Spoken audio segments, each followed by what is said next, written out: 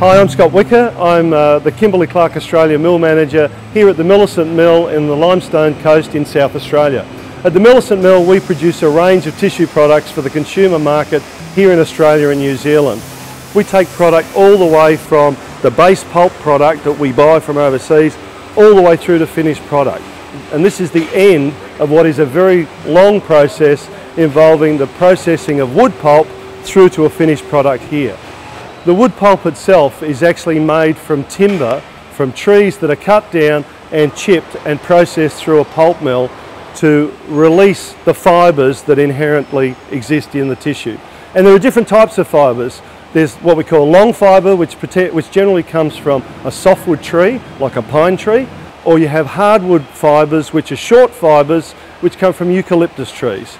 Here at Millicent we use a lot of long fibre that comes from New Zealand, we use long fibre that comes from North America, and we use, surprisingly, a lot of eucalypt fibre that is produced in South America. Wood pulp comes into the Millicent Mill in a large bale form. The wires on the bale are cut and it's put into a large beater or mix master to break it down. We add water to it and dilute it down so that we can pump the pulp around the mill.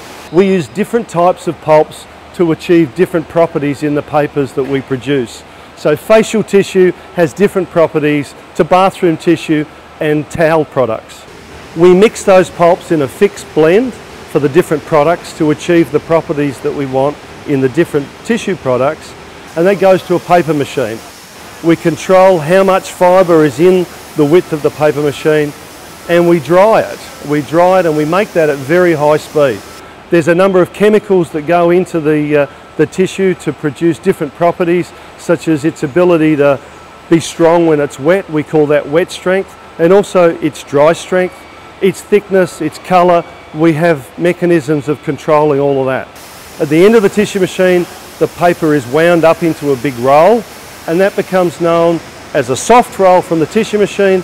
It goes through to be wound together with another roll if we're making something that is more than one ply, because on a tissue machine it's produced as a one ply product. It goes through another process called a rewinding process to be brought together to be a 2 and a 3 ply product. And that hard roll then goes to a converting line which converts that tissue into the finished product. So whether it's a box of Kleenex facial tissue, a roll of Cottonelle toilet paper, or a roll of Viva towel, that all comes from here in the Limestone Coast and goes all over Australia and into New Zealand.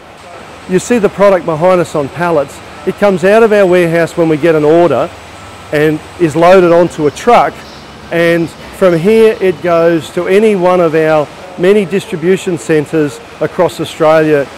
Many years ago when I first started in this business, the rolls of product to go into a box were placed by hand. Now you would never do that in Australia. The processes have changed with the introduction of higher levels of technology. So what that has done has meant that the people that work here have to have higher and higher skills, and we've developed people's skills over the years to be able to deal with that technology. And we buy technology that is cutting edge.